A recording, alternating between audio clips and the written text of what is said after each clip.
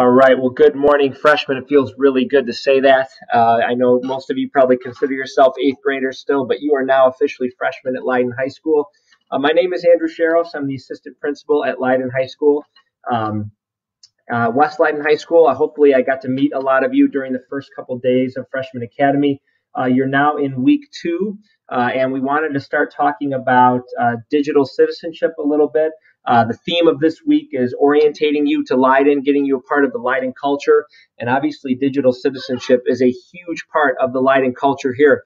As you know, you're going to receive a Chromebook your freshman year, and you're going to use the Chromebook throughout your 4 years. And so much of what we do in our school and outside of our school is online.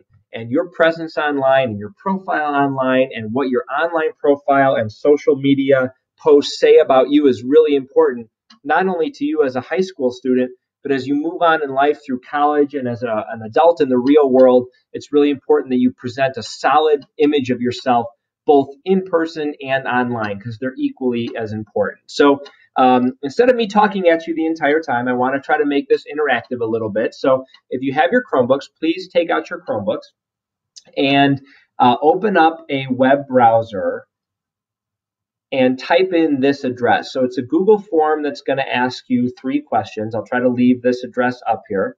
And the 3 questions are going to ask you about the different types of social media apps that you use. So type in this address.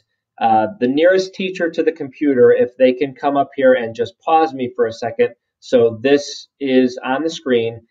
Fill out the 3 questions, and then you can play the video again when everybody is finished.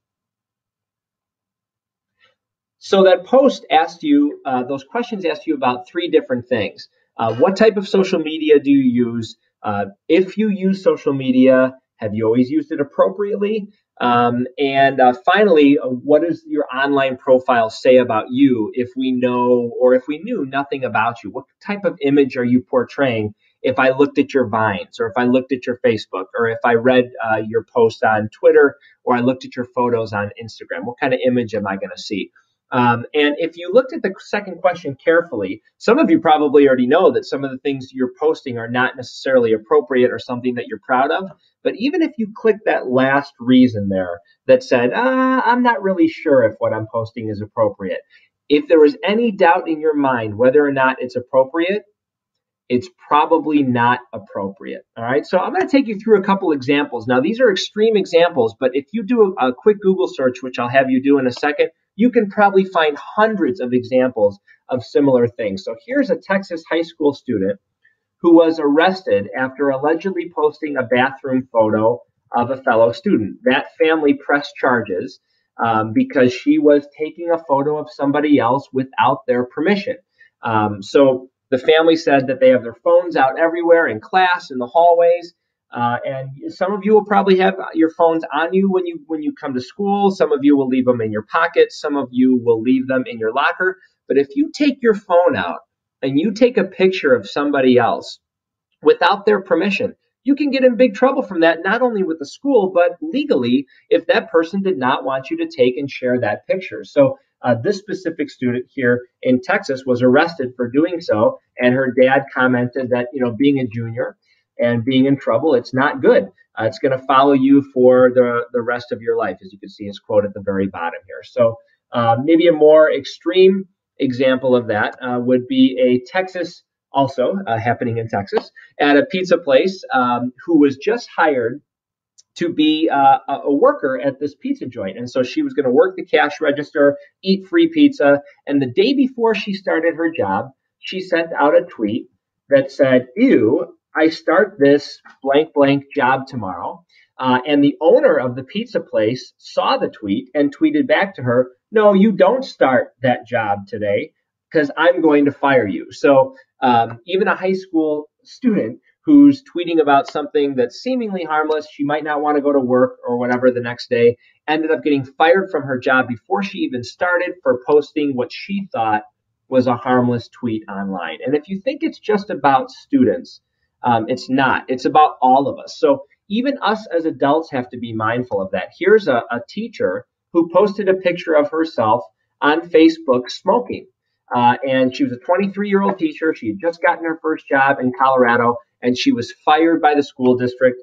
She'll probably never work another day in her life in education because of a simple post like this on Facebook. So it's not just teachers, certainly not just students. It's all of us that have to be mindful of our digital footprint. So I want to take you through a couple different things today.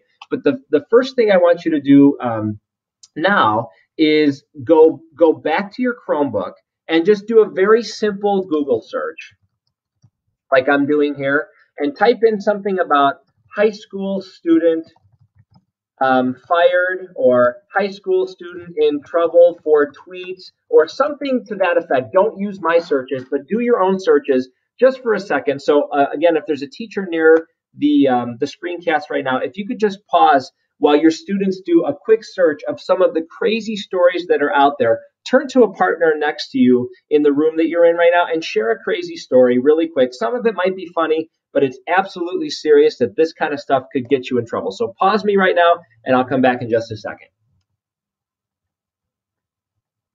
So I want to present you with a few reminders of using social media.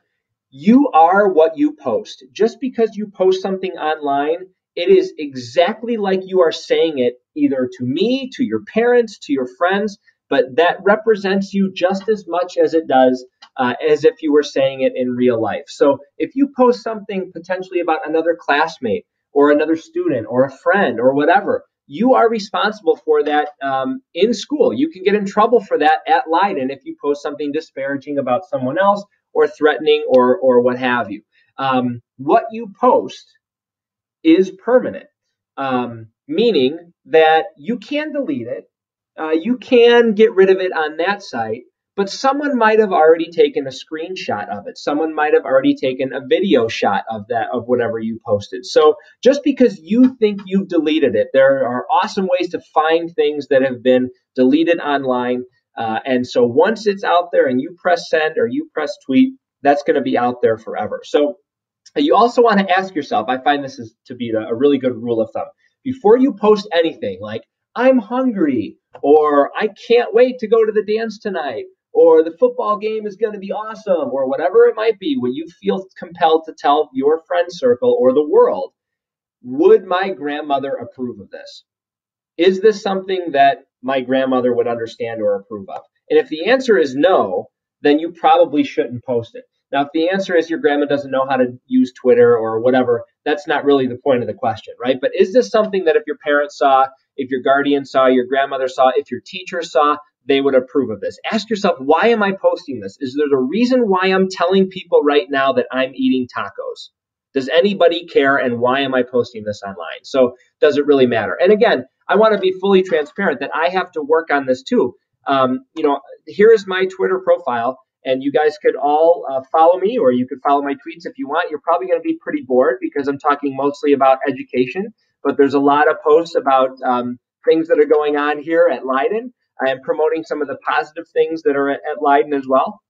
But I know that, whether I'm in education or not, that people are looking at whatever you post on social media. So these are the things that I tweet about, and I'm not ashamed to show you what I have out there for everybody to see, because I know that everybody can see it if they are watching. So I feel the same way about Facebook.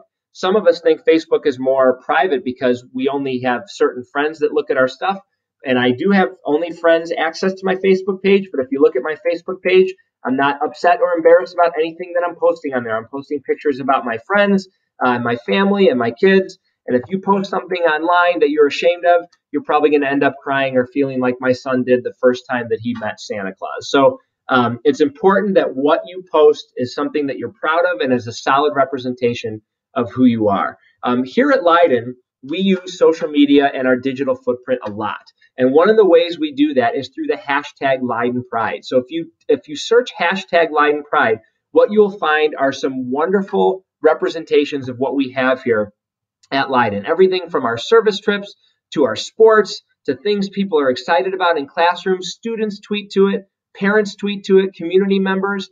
And so I'm gonna just throw that out there as a way for you to get involved in the community and using #LeidenPride. Last thing for today, go to this link. You can leave it up on the screen. Teachers, really quick, it's your last question to conclude.